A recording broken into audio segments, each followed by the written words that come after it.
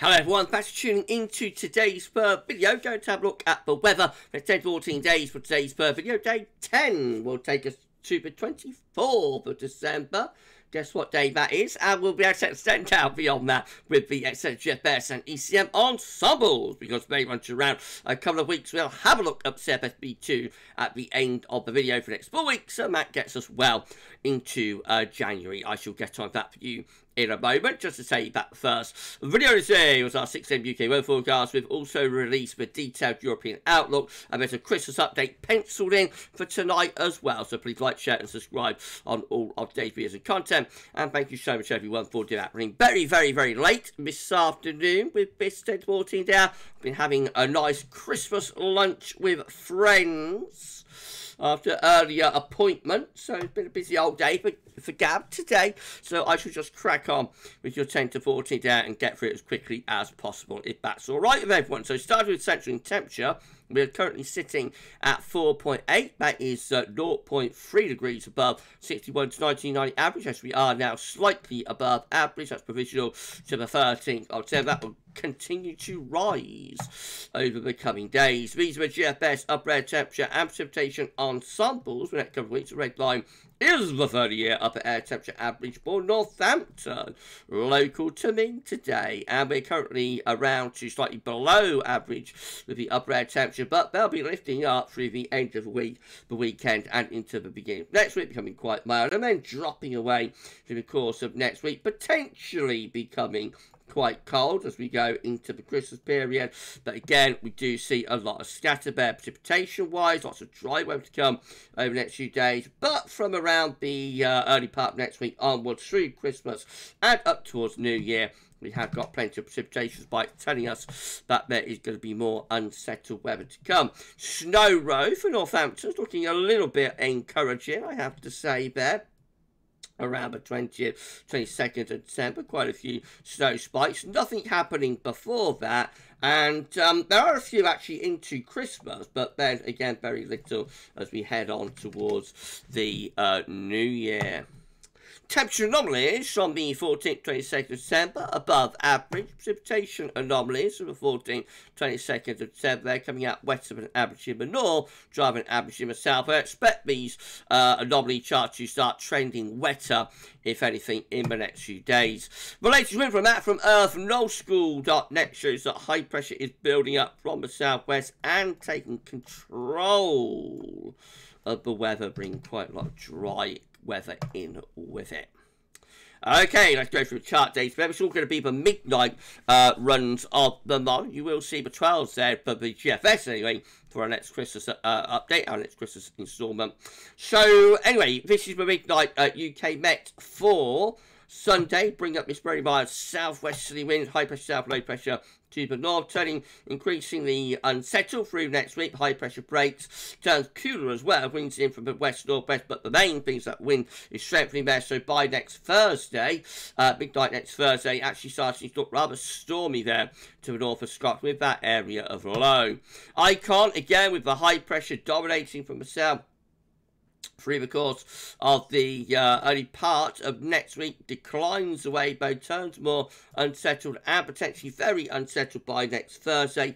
Wet and windy, tight packed isobars indicating gale force winds and heavy rain pushing from northwest to southeast for GFS. Midnight run again, high pressure south, low pressure north, bringing up that mild southwesterly as we go through the weekend into the early part of next week. Then we go into a cooler and showery west to northwesterly, and then it turns increasingly unsettled and potentially stormy through to the end of next week. This low pressure dives into the North Sea, brings a gale or even severe gale force, wet northwesterly wind. So that will bring colder air from the north, of course, as well. Showers turning wintering, but the main issue with that is that we have severe gales there. And then even Precip, 23rd of December, low pressure moves off to Denmark, and we pull in a cold northerly. However, that doesn't last very long, but Precip itself actually looks quite cold with those northerly winds. And it's not long before low pressure coming back in for Christmas Day, bringing outbreaks of rain.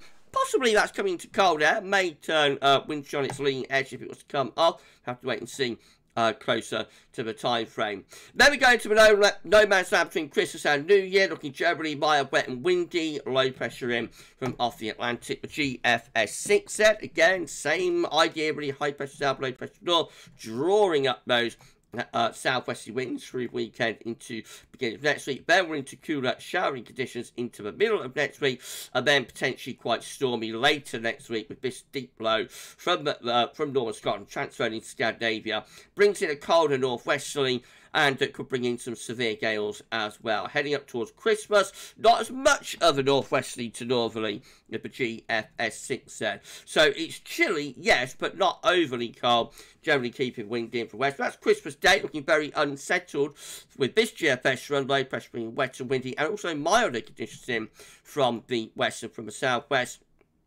And then between Christmas and New Year, we turn drier and colder under that ridge of high pressure.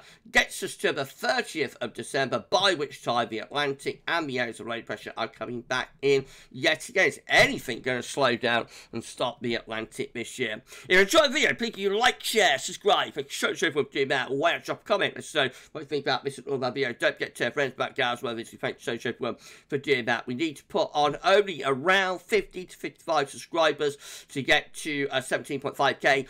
You could give us a sub and tell your friends and family to subscribe. That would be amazing, and it would be incredible. Thank you so much.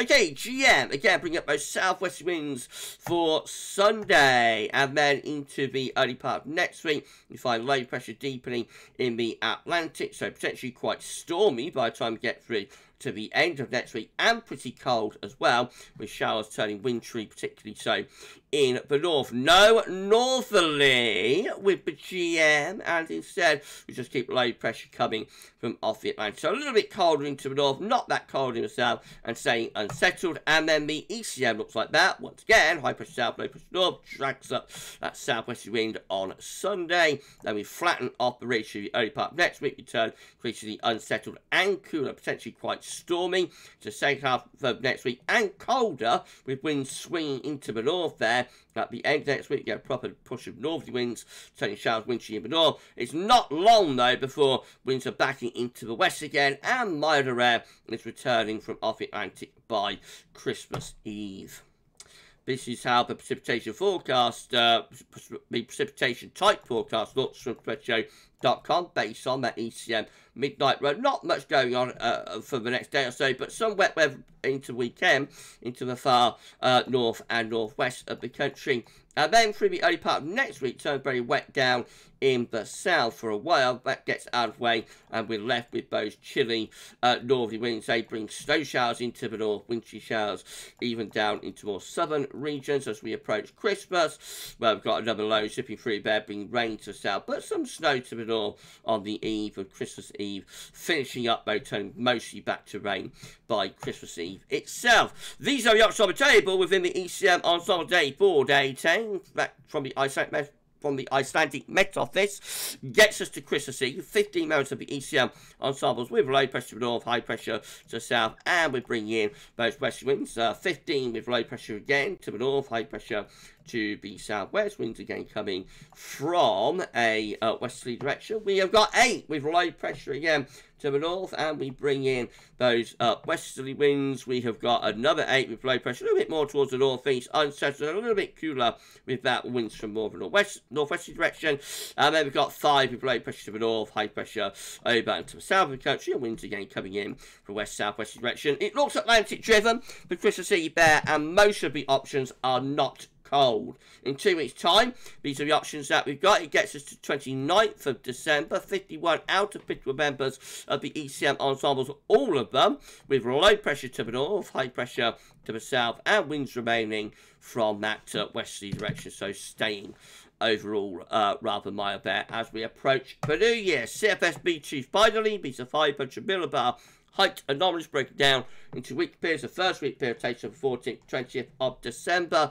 The next week we'll have low pressure to the north, high pressure be to the south. Winds again will be coming in from a westerly direction. Week 2 is going to be the 21st, 27th of December. Again, lots of low pressure to the north, high pressure to the south. Winds remain from a mild westerly direction over Christmas. Week 3 will be the 28th of December to 3rd of January. Again, low pressure to the north, high pressure around Spain.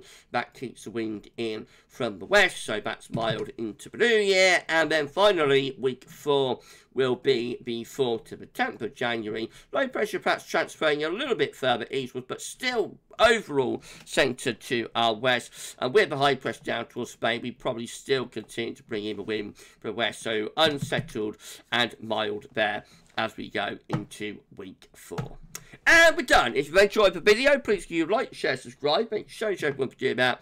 Why not drop a comment? Let us know what you think about this and all of our videos. And don't forget to tell friends about GavsWeatherVids. Make sure you show everyone to do that. We've got the next installment of Christmas countdown. I think we're up to update number 16 now. Or maybe it's 15, 16. I don't know, I've lost count. But anyway, next installment of the Christmas countdown is coming up for you this evening, probably around 7ish, half 7ish maybe.